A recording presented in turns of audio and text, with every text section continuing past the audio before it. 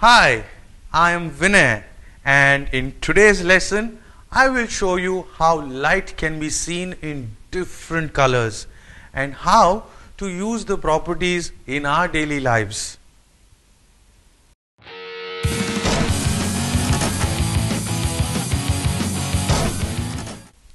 One such property of light is refraction, which is observed through a glass prism.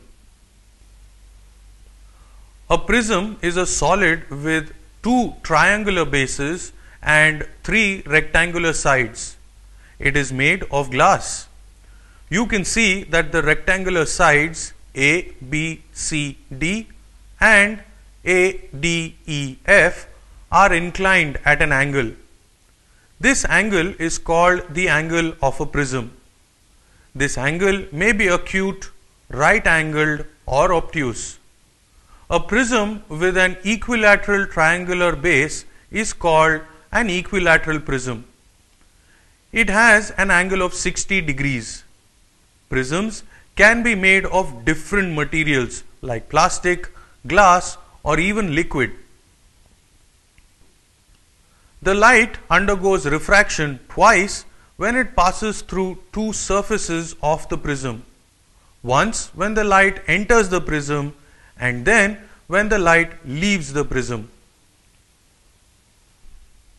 Let us perform an experiment to determine the refractive index of the material of the prism. You do this by measuring the minimum angle of deviation of the light ray. Place the triangular prism on a sheet of paper. Trace along the outer surface to form an equilateral triangle. Next, remove the prism and mark the place where the pins were placed at M, N, O and P. Draw a line joining the points M and N and extend it to meet the edge of the prism AB. Similarly, draw a line joining OP and extend it to meet the edge of the prism AF. Using a protractor, draw a line perpendicular to the side AB and point R, and another line perpendicular to the side AF at S. The angle of incidence is the angle made by the line MR with the normal N1, and the angle of emergence is the angle made by the PS with the normal N2. The angle made by MY and PY is the angle of deviation. Measure the angle of incidence, the angle of emergence and the angle of deviation. Note the angles in a table.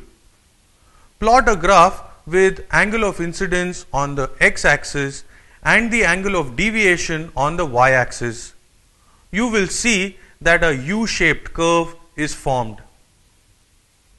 Use the formula mu is equals to sine A plus dm by 2 by sine A by 2, where A is the angle of the prism, which in this case is 60 degrees, and dm is the minimum value of angle of deviation. Now change the position of the pins at M and N and correspondingly change the positions of the pin at R and S.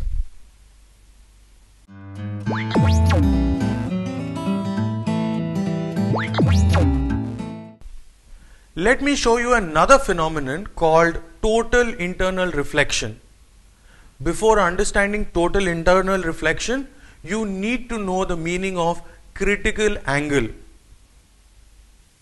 See the rectangle PQRS that represents the glass slab on the screen and the incident ray of light shown by AB. If the angle of refraction becomes equal to 90 degrees, then it is called the critical angle of the glass slab. If the glass slab has a critical angle of greater than 90 degrees, then the ray gets reflected within the glass slab, and this phenomenon is called total internal reflection. Materials like diamond shine because of total internal reflection. The mirages formed in the hot desert are a result of total internal reflection.